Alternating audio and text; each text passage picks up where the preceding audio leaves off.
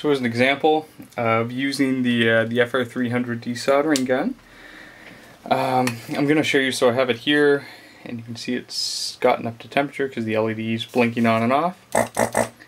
So what I'm going to do is I have a board here, and I want to remove this 30-pin female header. So this stuff like this is crazy.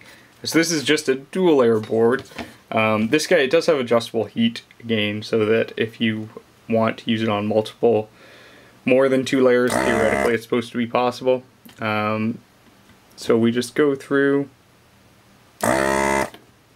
doing this, and before we continue, let's look at that under the microscope so you can see what it's doing. So you can see those 2 I just did. So it's hard to see with my crappy camera setup here, but you can see that it seems to have basically cleared the holes completely through. Alright, so now I'll speed this up, and you can see a complete removal with this guy.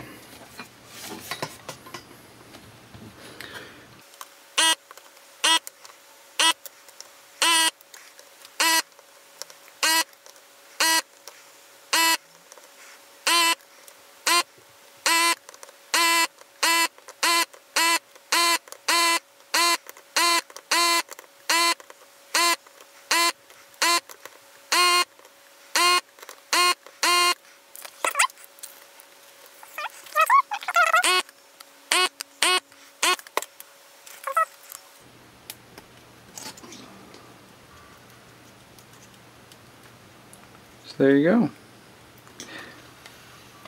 Might just have to go back.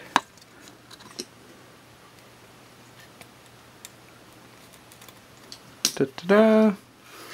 So there you go. So I just removed a 40-pin or 30-pin, sorry, female header using this guy, and you can see the holes are pretty clean. So you could go through and clean up a few more of them, but yeah, you can see that light shining through. Cool. So that's just a little example of what you can do with this type of desoldering tool.